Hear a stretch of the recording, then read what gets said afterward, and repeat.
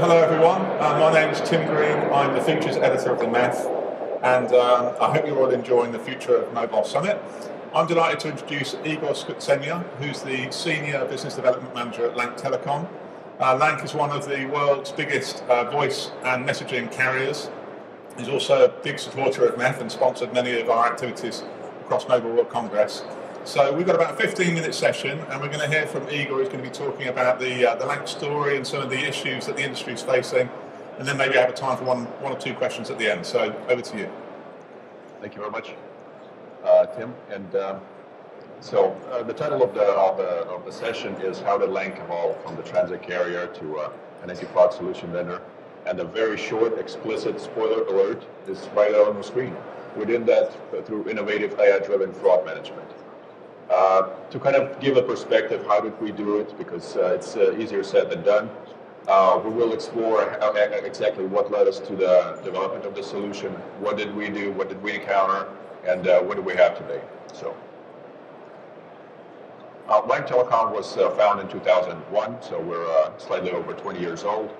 We're a global company, terminating billions of international SMS, terminating billions of minutes of international voice. And as you can see, we have quite a worldwide presence, a lot of partners, many of whom are in this room, and we're very happy to be working with you. So the thing is, along with the growth of our business, along with the amount of the messages and amount of international voice minutes that we process, obviously came the challenge of facing fraudsters, sadly. And we understood that something must be done, and we obviously assessed the resources that we have, what is out there in the market, how do we approach this, do we do it in-house, or do we buy some external solution? So, and what led us is just the realization that we can do it in-house because we actually understand what the industry requires, what do we require internally, and we essentially became the biggest critic and obviously the best client for our own product. So we became a telecom company and an anti-fraud solution developer throughout, obviously not overnight. We started off creating our internal system around 8 years ago, and at first it was just the statistics that we processed. We just realized how the fraudsters operate, how to encounter them, what kind of techniques they use, what do they do, what do they look for in the potential victim. And obviously we were looking for the ways in the industry to most effectively counter that with as little false positives as possible, but also the quickest way, the most precise way, and essentially the best way to counter fraud that is basically coming along as you grow as a business. So what happens is we developed in-house mathematical models and deep learning AI algorithms to realize that you can do it the old way, the CDR analysis, CDR upload way, where you upload data and then you analyze it and then you maybe discuss it with a partner or internally, and then you make the call. Meanwhile, the damage is already sustained. Meanwhile, you spend all those resources by very skilled pros that perhaps could be doing some other things. So we just realized that if we do AI, if we reflect the statistics that we have, if we reflect the knowledge that we have, the expertise through machine learning unit, through neural network that would analyze those parameters instead of humans, we will save a ton of time, which meaning we will diminish the fraud expenses that we sustain. And obviously the automatic tool also works 24/7, 365 days a year. This is a very nice thing to have.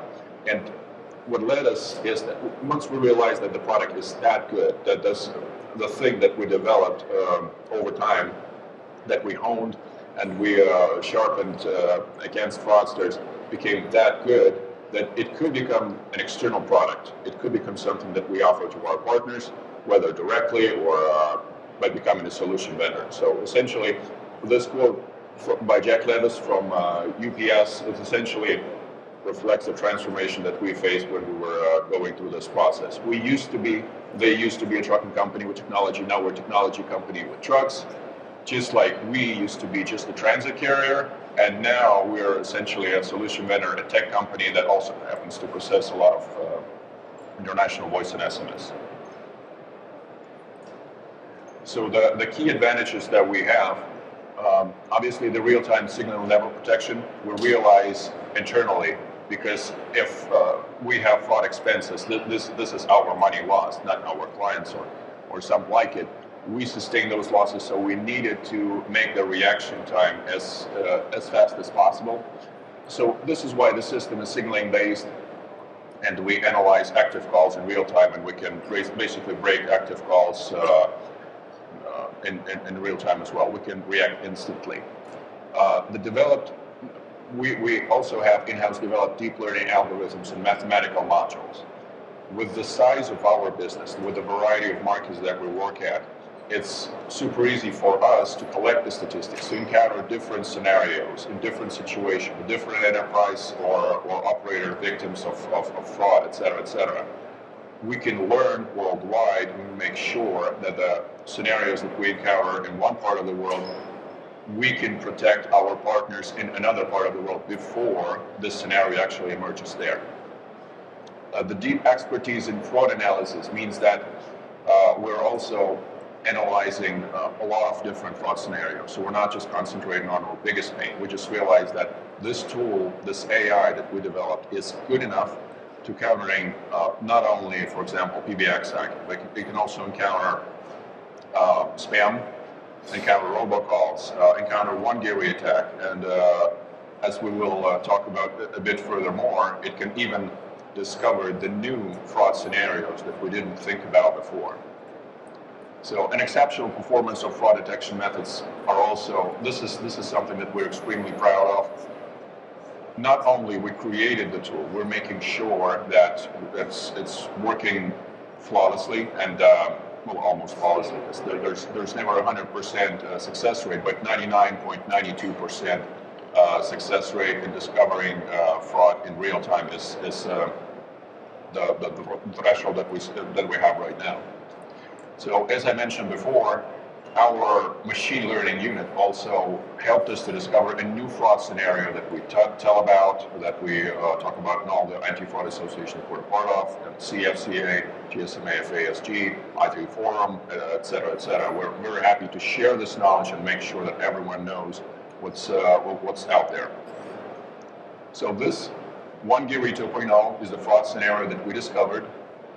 And so what happens is the fraudsters, they generate multiple call me back requests from to the pages where people are asking for help with a product or service if they have trouble with it, or they would like a certain entity to contact them and try to sell their products or services.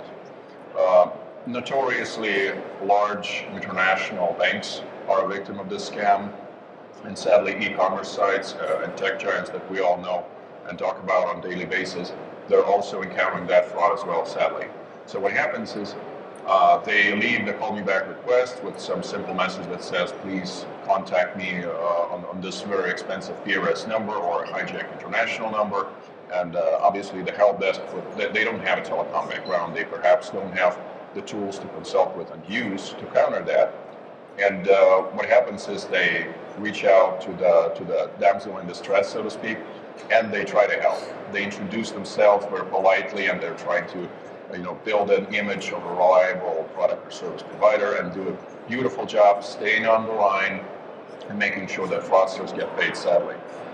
So what happens is the same thing that happens sometimes with the original one-geary, it's just that the victim is a little different. With original one-geary, it's the retail users, just the individual customers, instead of enterprises. And in the original one-geary, the lure, the bait that the fraudsters use is the missed call instead of the call me back form filled by the fraudster. And this is exactly what happens when we discover that. We basically saw that the machine learning unit points out that this is fraud. And we did a lot of research to prove to everybody else that it entirely is a fraud scenario. So the telecom market challenges that we face today is obviously that we specifically need this tool, especially need this tool in the dire times for the voice business. Telecoms must provide more value with their voice services, and we see the demand for international voice is declining. We don't need another other challenges in terms of fraudsters or any other of those. The competition is the need for evolution of the business, which is how we provide better service, we provide added value with additional security to the voice services for our partners. Sadly, the fraudsters are getting better and limit business on dangerous destinations, and this tool would allow businesses to proceed and to do business on the dangerous, very expensive destinations because they know that they will have sufficient protection by while doing that. In terms of just providing the executive summary as for how we did it and what are the features and what are the scenarios that we encounter with our anti-fraud unit, is it works both for inbound and outbound international and local traffic, and we're very happy to have more than 150 clients to date that are using those, including some of the government agencies that process international traffic, and they're very much satisfied with functionality. Real-time data processing and blocking commands is, I think, that should become an industry standard that we encourage everyone to follow, because this is how you decrease your fraud expenses by a lot. No additional latency in call setup, because we would like to provide additional value, not additional latency and additional quality issues. And convenient, highly customizable UI is basically this is how businesses are winning, through actually providing a better user experience, a better user interface, just enabling the user use all the tools with the full capacity. For the AI, ML, and machine learning model characteristics, as we said before, real-time signaling processing is, we think, again, the industry standard. Using AI to analyze signaling is something that saves us and our partners a lot of resources. Real-time blocking of voice attacks, obviously, something that we are achieving in this regard.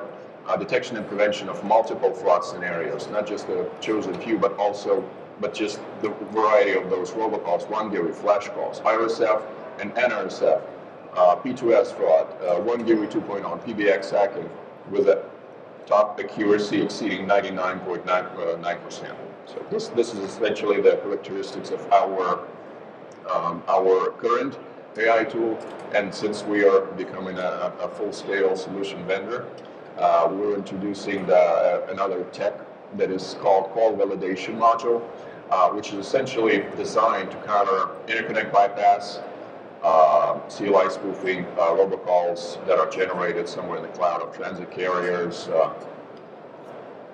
and call stretching, short stopping, OTT bypass, and obviously the ones that are already covered by AI as well, meaning robocalls and PBX hacking.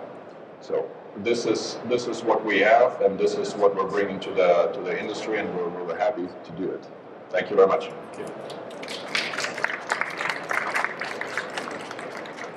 Well, thank you very much, Igor.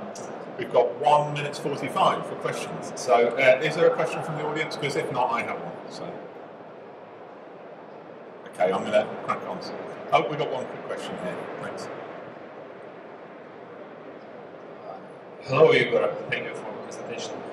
Are you working with SMS fraud cases? Thank you. We are developing the tool that obviously utilizes both AI and validation. Our AI, since we have this much success with our voice business, we are developing an alike tool for SMS. Obviously, the scenarios are a little different. The parameters analyzed are a little different. With voices, it's like over 200 parameters for voice traffic, and for SMS, God only knows how many. So this is essentially yes. Can I just ask, Igor, what makes machine learning the best approach for detecting fraud? The fraud damage is basically rising with time, and as fast and as accurate your reaction towards fraud is.